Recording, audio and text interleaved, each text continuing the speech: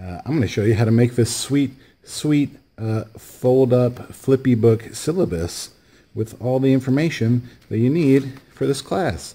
Yay! Look at it. It's all chunked and nice and pretty, and you're gonna read it definitely. And a little worksheet attached to it, and then a little spot down here for you and your parents to sign it. Make sure you and the grown-ups in charge, you sign it. And look real closely at this part at the bottom, right? You know, it says, in signing, you know, I read this and I know what it says, because it's important information. And I'm not going to accept, oh, I didn't know, because you had to read it. So anyway, when you pick up these papers, they should be all set out nicely. And if you got them all jumbled, don't worry. Here's the order. So this page that says around the room at the top and has the QR code at the bottom, that's page 1. All right. Then hall passes, and it says course description. That's page 2. Page 3 is the one that says consequences down at the bottom. Everybody likes that.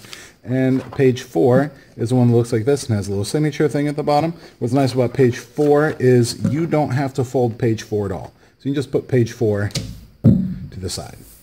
Now when you fold these, you'll notice that each of them has a solid line. On each of these, you're going to fold them so that this top part goes down and under. Be a little liberal with the use of the pause button, especially if you don't have your pages in order yet. But here we go. So page 1, QR code, right line, fold it, right down and under. You're like, wait, that's not what down and under means. Shut up. That's what I think it means. Right, so it's like that. And it says procedures and policies at the bottom. And then you'll take the one that says course description, dotted line, fold that down. Boop, boop, boop, boop, boop, boop. Fold it down. And then, look at this. Oh, it slips right under. And now we're starting to look pretty good. Right? So you folded the second page. Flip it. Oh, look at that. It slips in there. Put that to the side. Here's page 3. Here's the line. Now this one has a problem with the 2019-2020 where this line should be a little lower. So fold just below the line on this one. You can be kind of, look, you got some room. So just fold like, you know, below the line but above the box and try to make it, you know, kind of even there. You see at the bottom general info and consequences kind of even. So we just give it the old creaser doodle do and then bloop, bloop, bloop. And look, oh, that fits in there real nice. Then, sloop, sloop.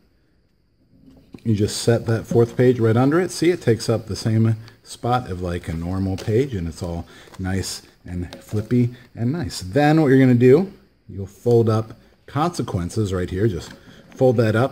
And I've got a nice long stapler. You're just going to put a staple here and here and right there in the middle and try to make sure that they're right on the line. And your papers might shift around, so you want to make sure that this bottom page here, we're stapling real close to the top, otherwise it's going to be kind of awkward. So you take the super long stapler, of which we only have one and you will have to share. You give the old staple Rooney, and then it'll look like this. See? You just open up, see? We open up right there. Staple is right there. You'll notice you can just flip through all the pages, real nice. Yeah, there's all the general info. See? All the information about homework. Yeah, that looks good. All the information here about the procedures and policies. Oh, look at all of them. And that's not even all of them.